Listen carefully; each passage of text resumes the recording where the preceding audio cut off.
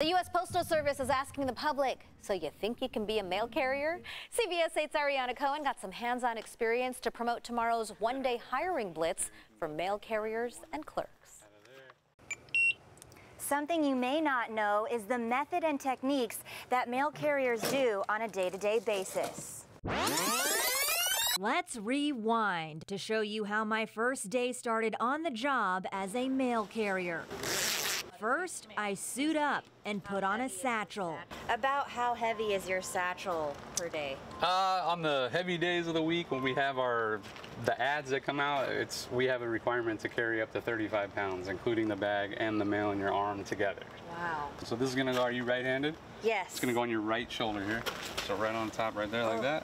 Okay. We got a scanner for you, we got some dog spray. Probably have a strong shoulder. It gets better as you go, that's for sure. It's still going. As U.S. Postal Mail Service carriers showed me the ropes. Sure that goes in the right mailbox, right? I learned there is a method behind sorting and organizing mail. Everything has a method. It's like a puzzle. It's complicated, but once you start and you get used to it, it's very simple. On your first day, always wear a hat. Thank you. Right now, available positions offer a rate of 18 to 19 bucks an hour. It could lead to a long-term career with the Postal Service. How long have you been doing this for? I've been doing it for 33 years in October. Wow. Yeah. What do you love most about it?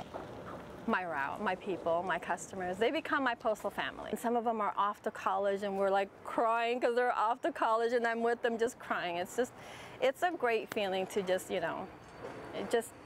be wanted out there, I guess. To be a part of the postal family, make sure to go to one of the job fairs Tuesday at a post office near you.